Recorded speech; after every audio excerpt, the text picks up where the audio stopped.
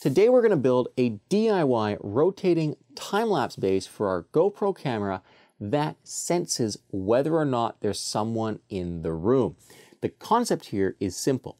People love to shoot time-lapses around people working or in workshops where projects are getting built. But at some point, often the subjects just leave and then they come back in a couple hours later. And if you were trying to shoot this time-lapse with motion, you basically end up with this huge section in the middle you have to cut out, and then the camera jumps from looking over here to looking over here because that middle piece, when everybody went for lunch, is missing. So the idea here is to create a rotating time-lapse base that as soon as everybody goes away for lunch, it stops moving. Now we don't have control over the GoPro camera, so we will still have to go back and delete all of the photos when the time-lapse when people weren't around, but at least it means that our movement will be consistent because the movement will continue as only when people come back in the room. We're going to be doing this using two different kinds of sensors. We're going to use a motion sensor to see when there's motion in the room, and we're going to use a sound sensor.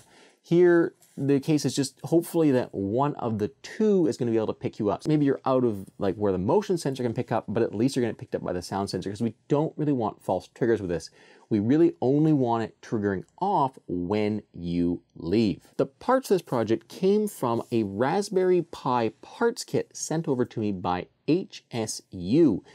They've got this super cool electronic kit that includes everything you need to get set up and started programming either an Arduino or a Raspberry Pi, except for the Pi or the Arduino.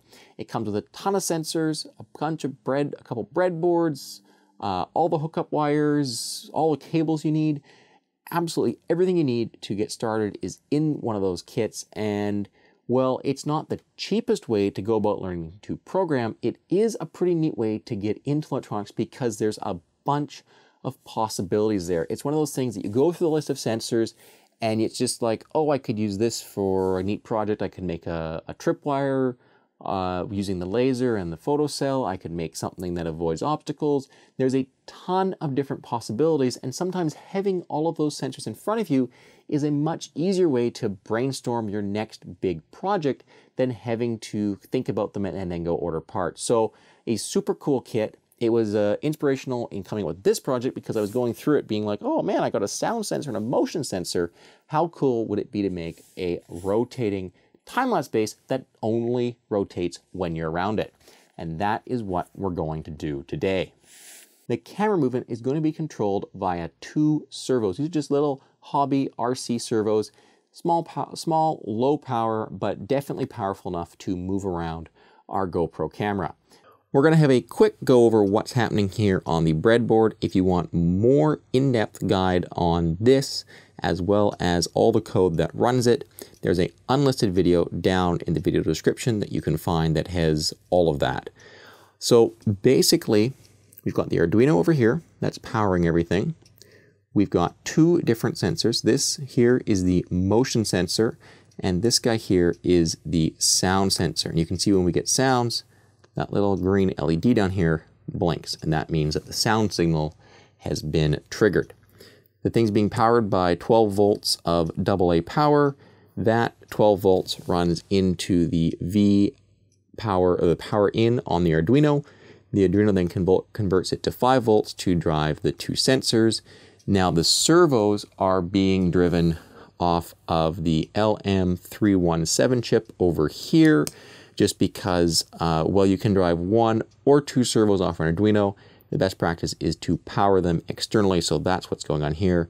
This little 317 chip is just bringing down the voltage from 12 volts to about 6 volts for the servos. So overall, how the code works is that if there's a signal, either positive from the motion sensor saying that there's motion in the room, or if the sound sensor thinks that there's sound in the room, these servos keep working their way through its panning motion. But if the room goes motionless and quiet, both of those factors have to be true, then the code shuts down and pauses the rotation of the sensors, or of the servos. So I've just started the process of moving everything from the breadboard over onto the perf board here. I've got a whole bunch of these little headers that are going to be used to connect to the servo connectors, and I'll use them to connect onto the pins of all the sensor modules, because I do want to place these close to the outside edge of my case I'm going to build, whereas this whole control board can sit down near the bottom.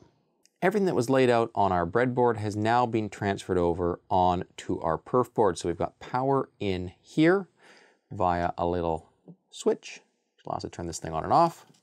Then we've got our LED right here with its resistor so it doesn't blow up.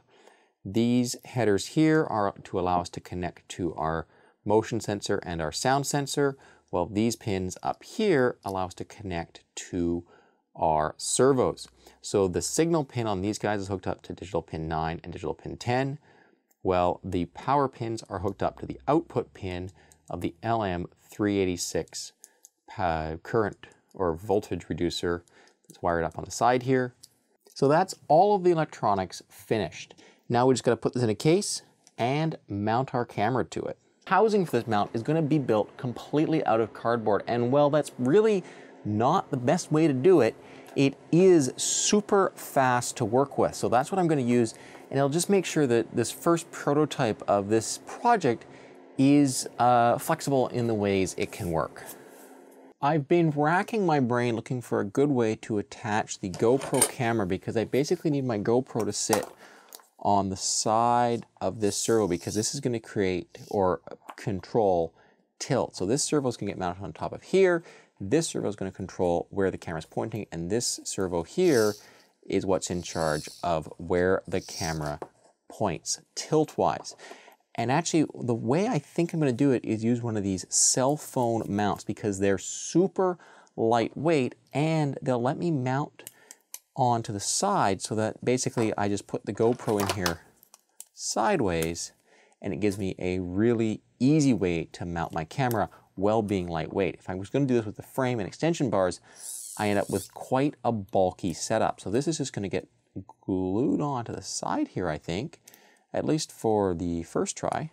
That's what we're going to do. So there it is. It's the finished motion sensing rotating time-lapse base.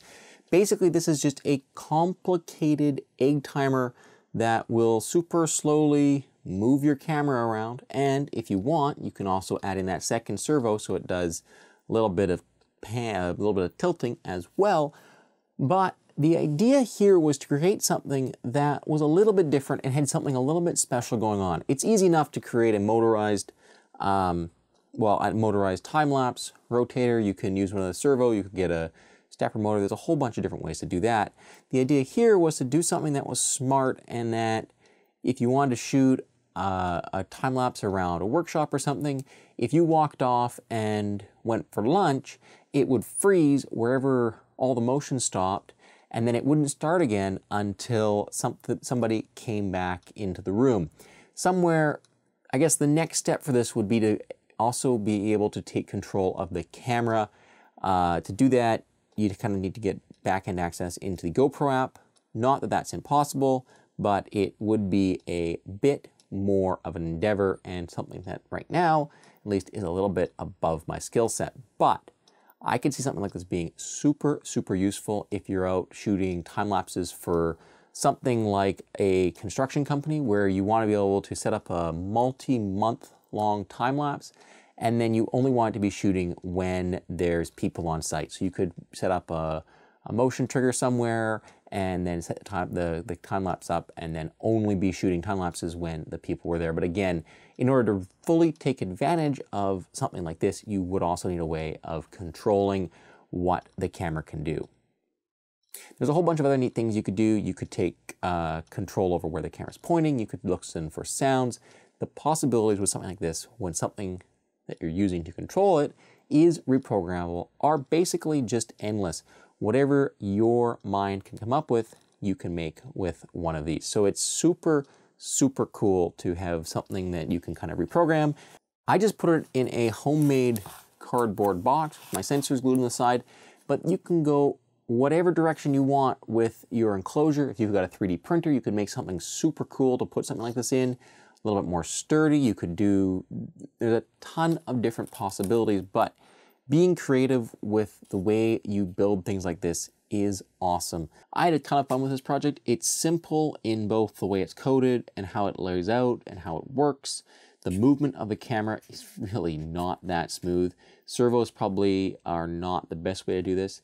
You basically just have to make sure that you're shooting long enough intervals in between shots that you let the kind of servos settle back into their position before that GoPro takes a photo. So good for long time lapses, not so great for shooting a photo every half second. You do get a fair amount of jitter into your photos, but the project in itself was a blast. And a huge shout out to HSU for sending out their Raspberry Pi sensor kit. Those things are a blast, and it's just a ton of fun to go through and look at all the different kinds of sensors they've got and just think about the different possibilities and the different things you could make using them. So this was a really fun little project.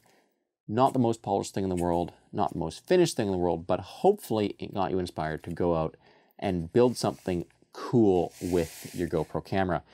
If you're looking for more details on the breadboard layout or on the code, there is an unlisted video down below that's a little bit longer that kind of walks through a whole bunch of stuff that if you're feeling lost or something, hopefully it's down there. There's a parts list and some schematics down below, but it's super simple. These sensors are cool just because they behave like buttons, so programming it is easy. You basically just have two buttons and you listen for them to turn it off. Easy, easy. Servos were fun. You basically just put in what degree you want them to go to, and that's where they go. So if you've got questions or comments, leave them down in the comments below. But if you've got any other projects or projects like this or other bigger, more elaborate projects you'd like to see me tackle, let me know what those are, because I'm having fun with them. And, well, I don't know. I enjoy making them, so they're probably going to keep on coming. Until next time, guys, thanks for watching.